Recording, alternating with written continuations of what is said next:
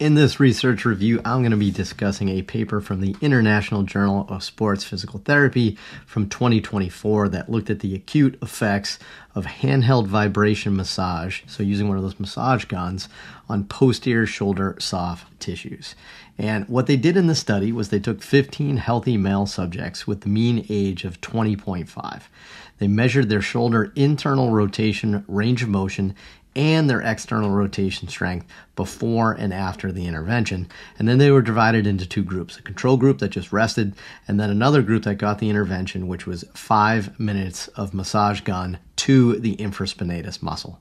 Now, each of these subjects returned back for another session and repeated the same thing, but switched groups. So we kind of had, a little bit of both on each of the subjects, which I thought was interesting to see.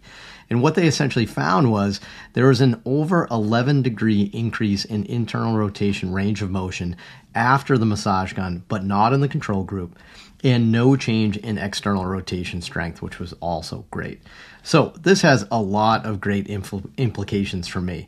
One, I think this is an easy way to improve range of motion in athletes without torquing joints. That's something that's super important to me. I don't want to just jump in and start mobilizing joints or being aggressive with stretching when we can gain 10 degrees of internal rotation with just massage gun. I think that's fantastic.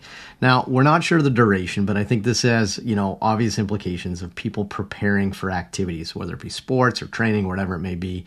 We still don't know the mechanism, right? There's potential biomechanical things with decreasing muscle stiffness, maybe some physiological things with blood flow, neurological with change in tone or even some pain perception, and even just psychosocial where we have increased relaxation. So lots of potential mechanisms that we're not sure of, but regardless, still interesting to see because for me, I think loss of motion is cumulative from these eccentric trauma that we see from a lot of our sporting activities like throwing.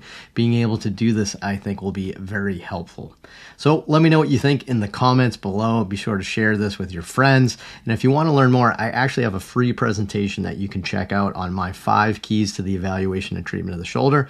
Check out the link in the description, or if you're on Instagram, comment shoulder keys and I'll send you more info.